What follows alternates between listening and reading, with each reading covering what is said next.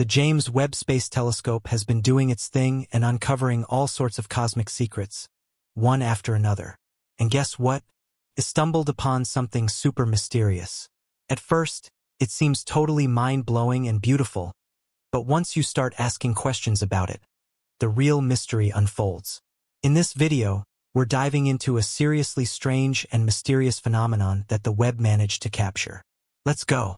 The Webb telescope has spotted a place in space 40 light-years away from Earth that scientists like to call the Hell Planet. I know it sounds intense, but it's officially known as 55 Crane.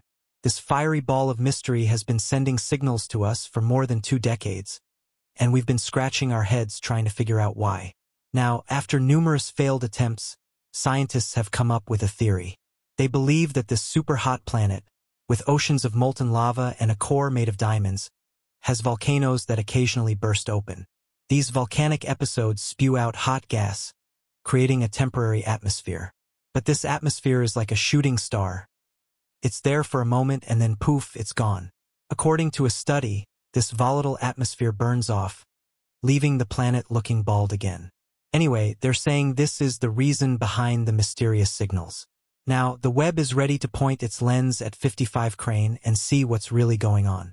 The telescope will analyze the planet's atmosphere, measuring pressure and temperature to check if it's as unstable as they suspect. You see, these signals are like a light show in the sky. When the planet passes in front of its star, it creates a tiny eclipse, and we get to see the light from Earth.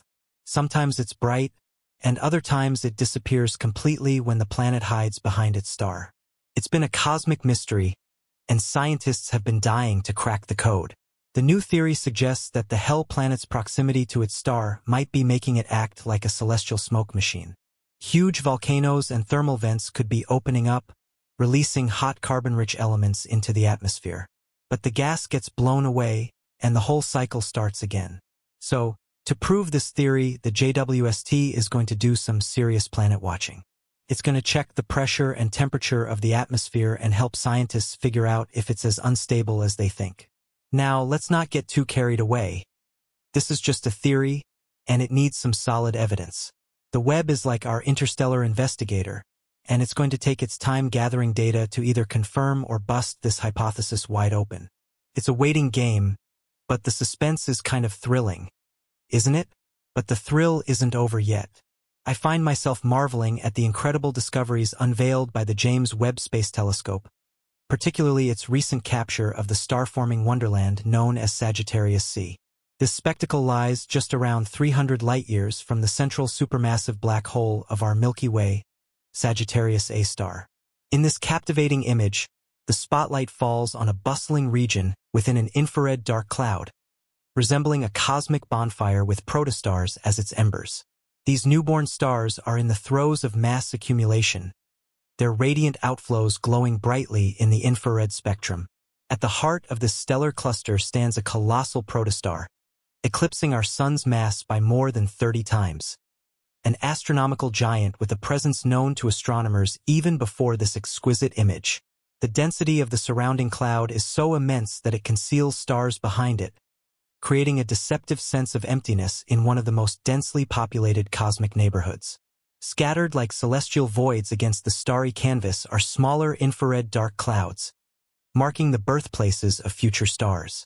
What adds to the intrigue is the vibrant cyan hue highlighting extensive ionized hydrogen emissions detected by Webb's near-infrared camera on the cloud's periphery.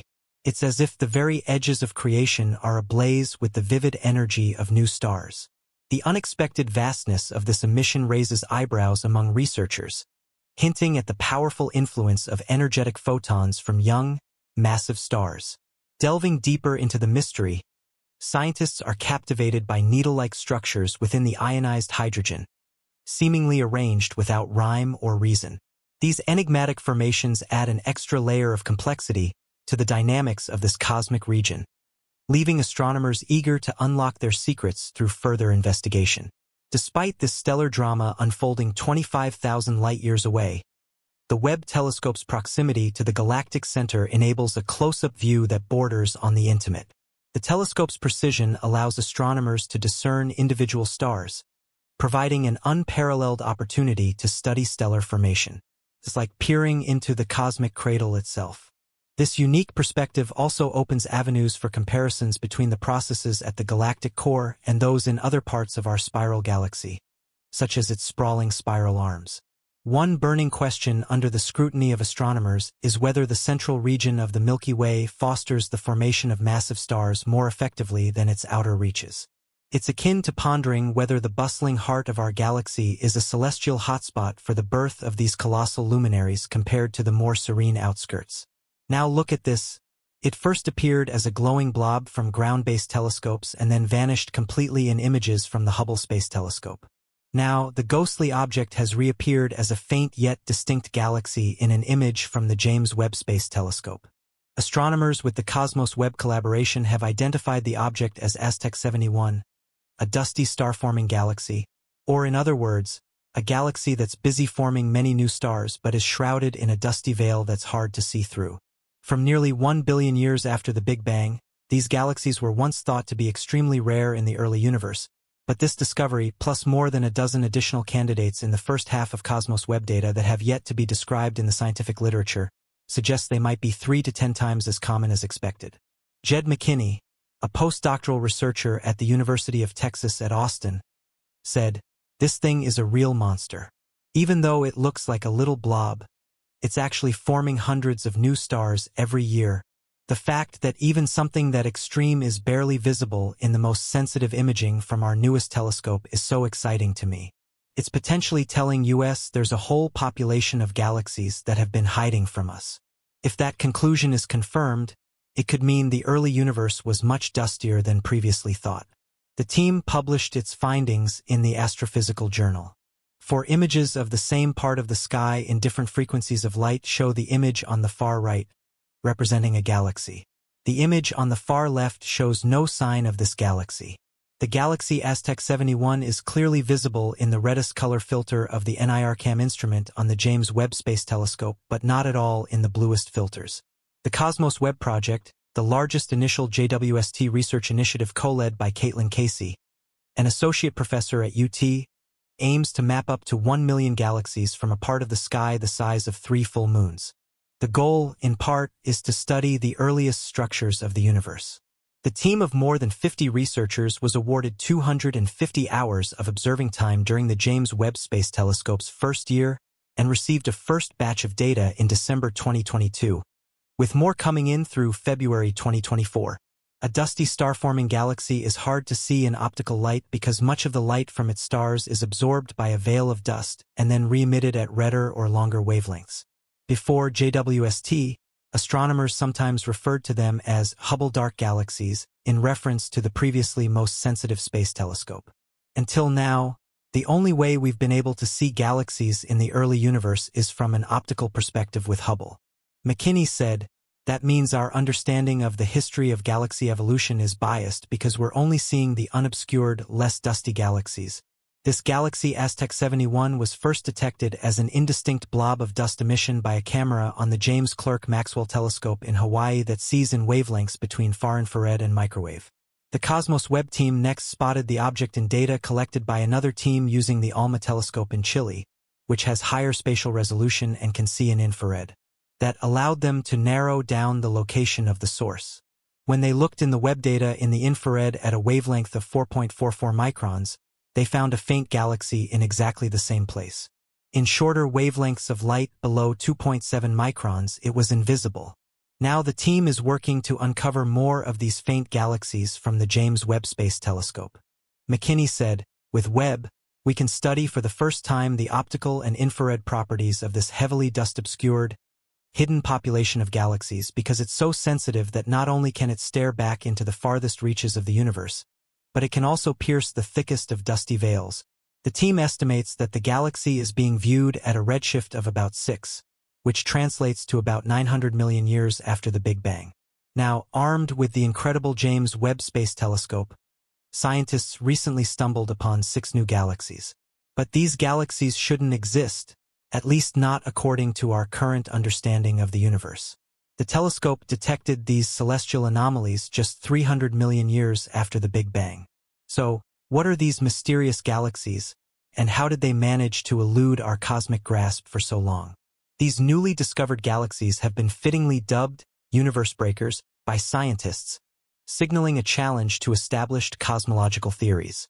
They emerge from the cosmic dawn, 500 to 700 million years after the Big Bang, defying our expectations of finding small, young, and blue galaxies. But how did the James Webb Space Telescope make these groundbreaking discoveries? Well, it all comes down to the telescope's unique capabilities. Its ability to peer into the infrared spectrum allows it to see through cosmic dust clouds that would otherwise obscure our vision. This means it can observe objects that emit faint infrared light, revealing celestial wonders that were previously hidden from our view.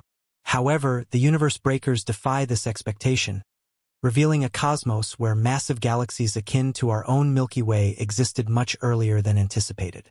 So what are the implications of finding galaxies that should not exist?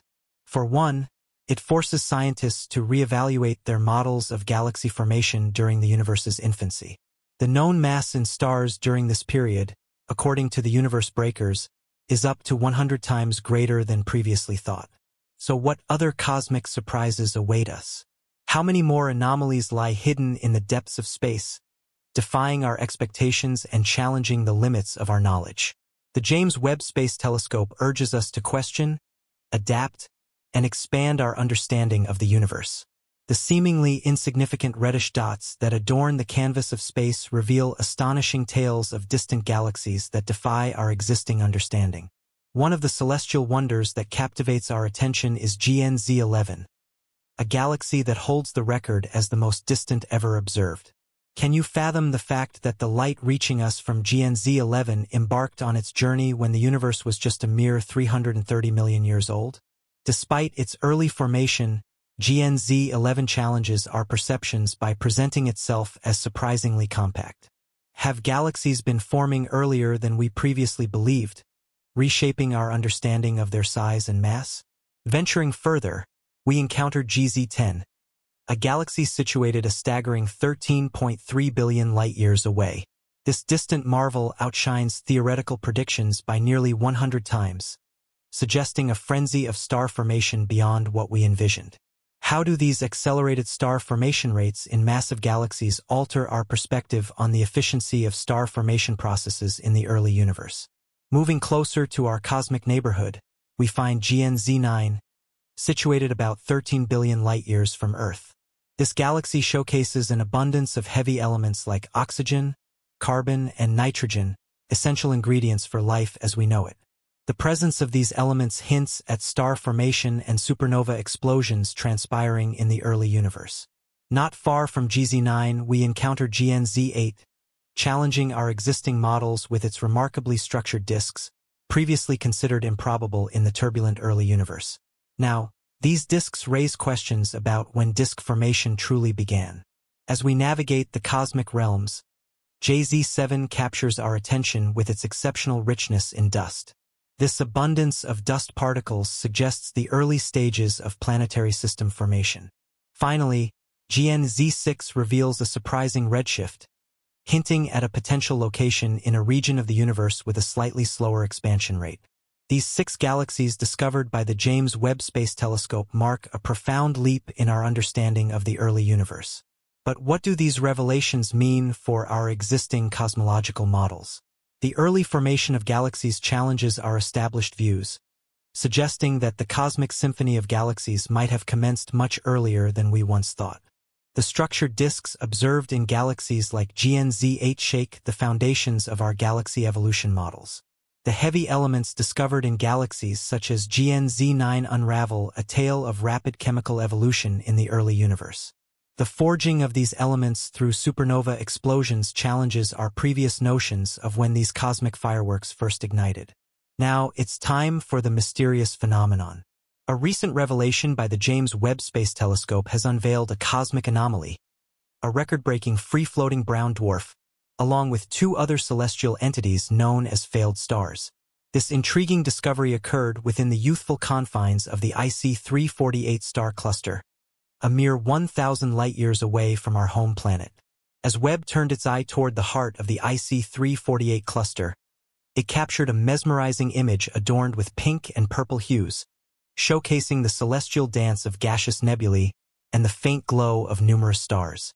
Amidst this, the telescope identified 3 brown dwarfs, each with its unique characteristics, challenging our understanding of stellar birth and the fine line that separates planets from stars. The standout among these cosmic misfits is the record-breaking brown dwarf, an entity not tethered to any parent star and boasting a mass approximately 8 times that of Jupiter. To put it into perspective, this enigmatic celestial body challenges existing theories about the birth of such objects. This revelation holds the promise of aiding astronomers in refining the delineation between planets and stars, a question that has lingered in the pages of every astronomy textbook. Kevin Luhman, the lead author of the research and a scientist at Pennsylvania State University, expressed the core inquiry behind this astronomical pursuit. One basic question you'll find in every astronomy textbook is, what are the smallest stars? That's what we're trying to answer.